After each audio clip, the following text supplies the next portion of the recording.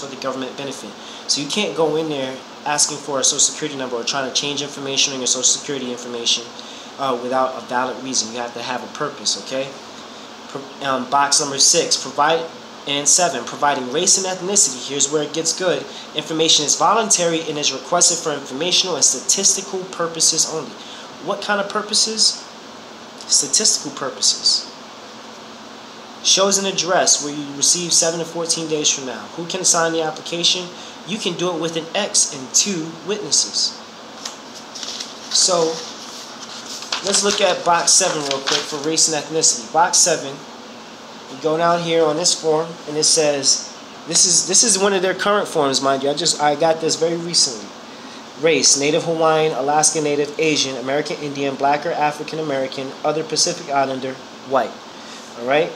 So, but do you know what any of these terms mean? Or have you studied the histories of any of these people? A lot of people say that the American public educational system is a failure. I beg to disagree. You're just not associating or making the connections where they're relative or relevant to your education or your servitude or your service towards the public. That's the reason why they're educating you in a public fashion, so that way you can serve their better interests, because they're going to give you the information in a way that benefits them. Duh. Ethnicity and race identification. This is from the U.S. Office of Personnel Management Guide to Personnel Data Standards. Alright? Privacy Act statement. Ethnicity and race information is requested under the authority of 42 U.S.C. Section 2000E-16. Let's move on.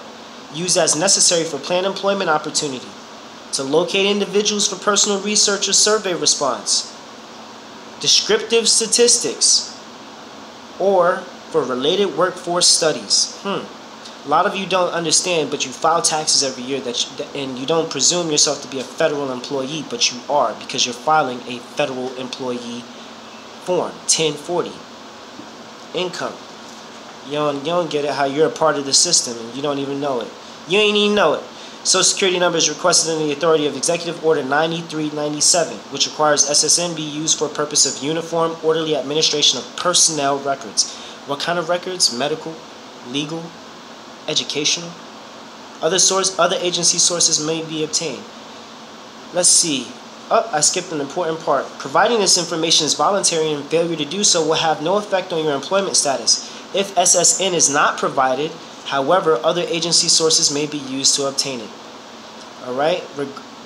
And please, question 2 on this form says, please select the racial category or categories with which you most closely identify by placing an X in the appropriate box.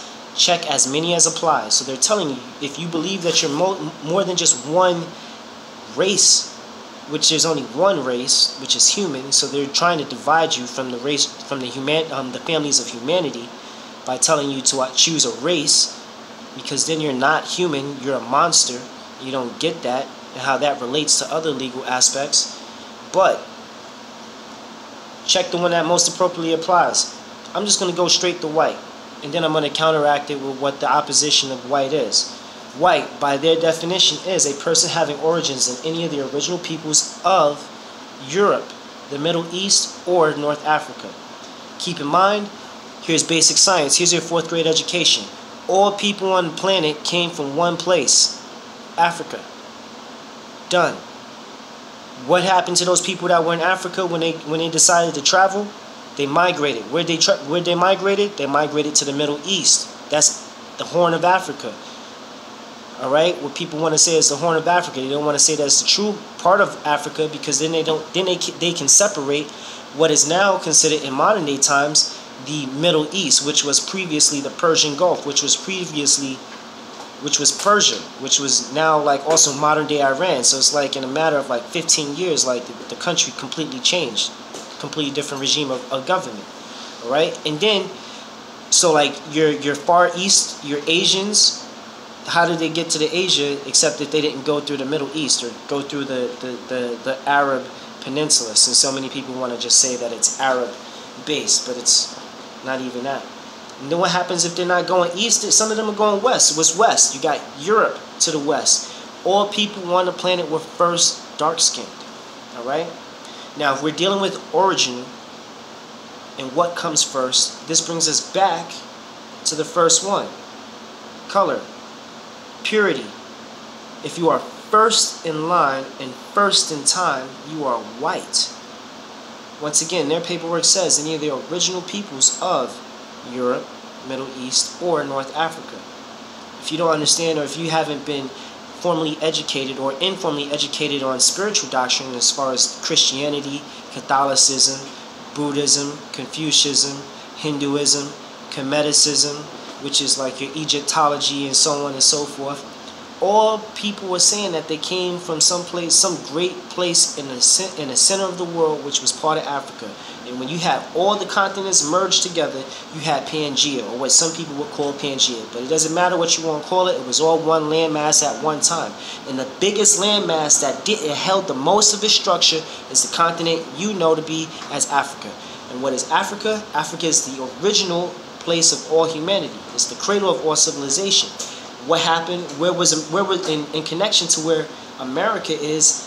Florida, Al-Andalus, is the northwestern portion of Africa. For those who just don't want to do your geography homework, 4th grade stuff, all the way to PhD.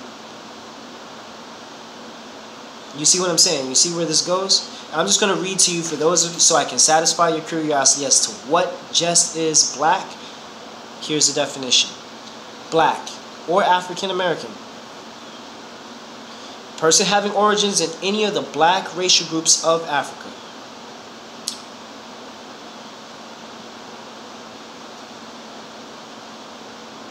Is there a black Metamia or a black Etoria or a black nation or a black Wazi or anything like that on the continent of Africa?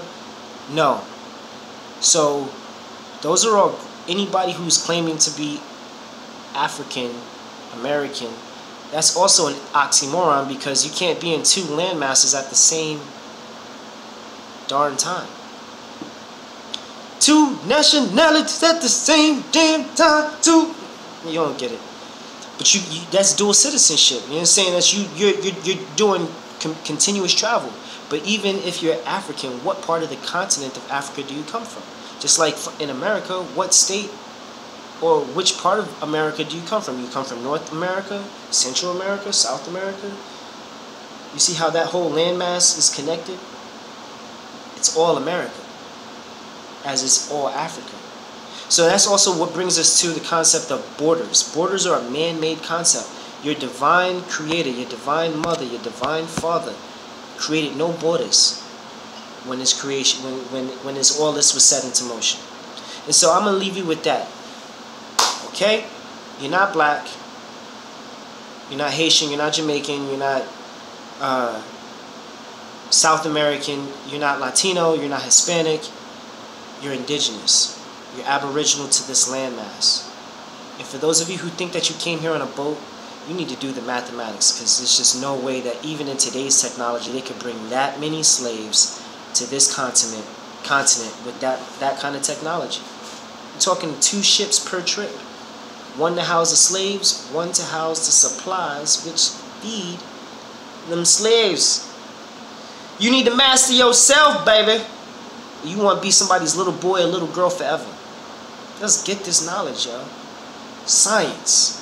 Moorish science. We'll get into more aspects of what that science is, because it's historical. Once again, you need sources for that type of information. I suggest to you, YouTube, Asir the Duke of Tears, YouTube, Taj Tariq Bey, YouTube. Who else is another great study? Dr. Cujo, Canaan Land Moors. Yo, y'all doing stuff up there, you know what I'm saying? Who else is doing stuff in the continent? Cosmo L on the West Coast, you know what I'm saying? You got plenty of good sources, but you need to start studying. Yafa Bey, that's a powerful sister right there. Queen Valeva Bey. Queen Valeva Bey. Get it. Go get this knowledge. You got teachers.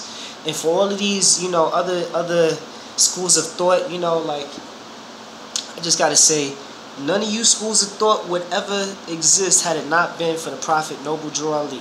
Okay? We're going to get into more of the national aspects of what he created in 1928, the founding of the Moorish Science Temple of America, which was structured for the purposes of uplifting fallen humanity. That's all we got for you. That's all I got for you. Love, truth, peace, freedom, justice, all day, every day. Islam. Peace and love and light.